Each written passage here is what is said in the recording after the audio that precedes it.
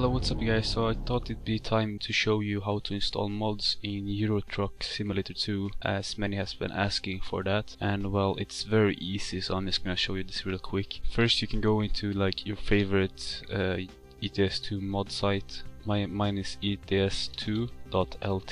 There's also like loads of other sites like ets2planet.com and ets2mods.com and stuff. You can use Google ets2 mods and you will see a lot of different kinds of websites. So here we are in ets2.lt, and my favorite mod maker is this guy, Craigbaum.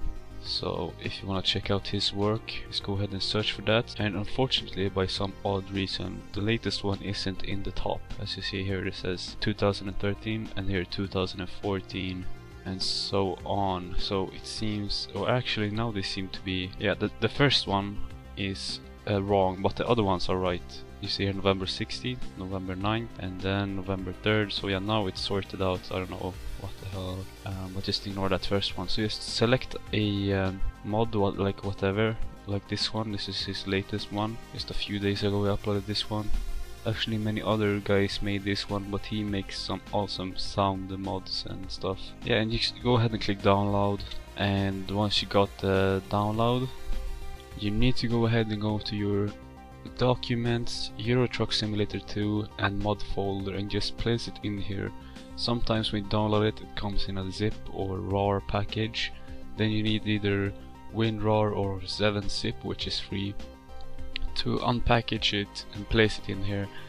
And sometimes there's even like they tell you in the comments, if you're having trouble installing the mod, they tell you to put the whole RAR in here for some odd reason, and I've tried that earlier and it works, but it's only on some certain mods. And once you've done that, go ahead and open up the game. And now as you see, we're in the game here, and the version is 1.14.2s. So it looks a little bit different now. They've changed some things here. I haven't played for a while. Anyway, go ahead and click on your profile and click edit profile. So yeah, we're not done yet. There's also another thing you might want to do depending on what mod you got, but here you can select the mods that you have in the mod folder. Once you have selected them, you click apply and they will be applied to the game. But for example here, this is a truck, so you see this one, Russia map. They are pretty easy to see like where the map is. You just open up the map and you can see where it is. Also, by the way, if you have downloaded a map and you want to be able to teleport to different places in the map, then there is like a free view mode and a button you can press to teleport your truck actually.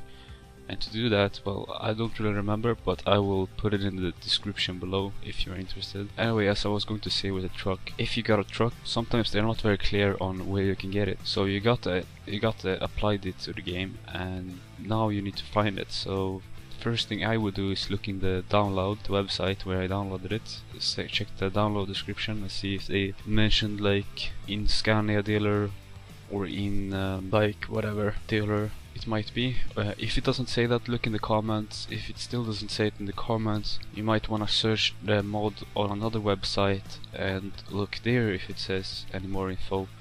Otherwise, you know, just go ahead and check all the different dealers and you will eventually find it. So yeah, that's about it for this tutorial. Hope you enjoyed. As I said, many have been asking for this and I've been replying to many messages telling you guys how to do this, but as you see clearly it's very easy. But there's these small things that many people don't know and might get stuck up on. So please, yeah, don't forget to leave me a like, comment and subscribe. By the way, I think I will do a Euro Truck Simulator 2 video really soon with some of those nice Craigbaum mods. Hopefully I will do like 2 different trucks in one video, so it won't get that boring. Also, I'm gonna do some Assetto Corsa, of course. So yeah, see you guys later in the next video. Take care. The game sound, is the audio shit it's not really there. Although I love the sound when you're looking outside of the car like now. That's cool. That sounds pretty awesome, and I wish they could bring that a little